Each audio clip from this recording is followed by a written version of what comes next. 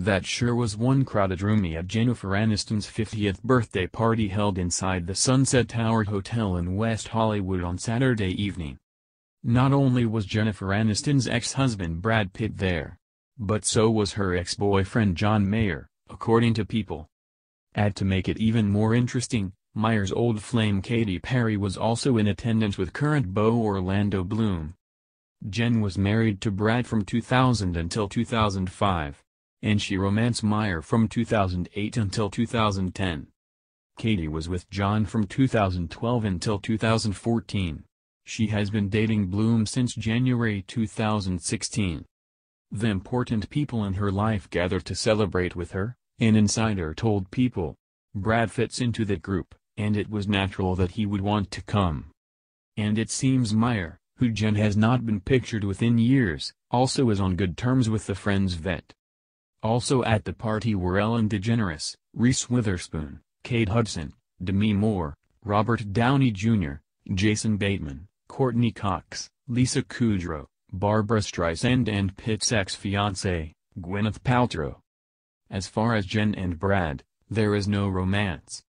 Entertainment Tonight claims the two hugged and briefly talked, but the Once Upon a Time in Hollywood actor spent most of his time chatting up his Ocean's 11 co-star George Clooney.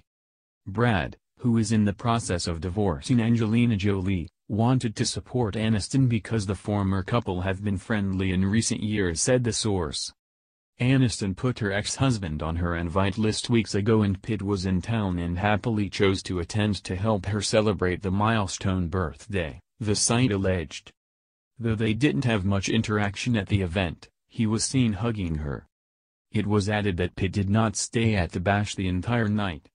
He came to support her, spoke to other friends of his that were there and headed out, noted the insider. Another source told ET that the actor was having a great time. And he also talked with his Troy co-star Bloom. Jen and Brad have remained friends and have spoken with each other quite a few times since they both became single, a source said. They are friends and have supported each other through some tough times. They've come so far since their marriage and plan to stay friends for life. There are truly no hard feelings between them. They both realize that any time they cross paths people talk about a reunion. He came on his own and quietly entered the party. They had heavy security, kept a ban on social media, and hoped for the best. And a source told The Sun, Brad and Jen have stayed friends for a long time, but it was awkward for them to meet up when he was with Angelina, and because no one saw them together, people assumed they weren't friends. They are. They want everyone, all of their A-list mates and their exes, to know they're on good terms and friendly.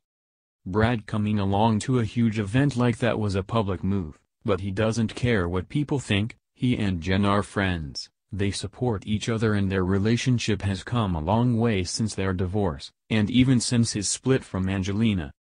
A source told ET last February that Pitt and Aniston do stay in touch after they both split from their spouses. He was married to Jolie, with whom he raised 6 kids, and she was wed to Justin through. They have each other's cell phone number and communicate from time to time, the source said at the time. This is nothing new. Jen and Brad have remained friendly. Jennifer, whose birthday fell on Monday, attended the soirée in eye-catching style, stepping out in a stylish all-black jumpsuit with crisscross detailing on the back. With her golden locks styled in voluminous waves and her makeup applied in typically impeccable style, the star looked relaxed and happy as she was feted by her famous friends, as well as her actor dad John Aniston. On Monday, tributes rolled in for the beauty, with her hairstylist Chris McMillan sharing a topless photo of her and through posting a fun image.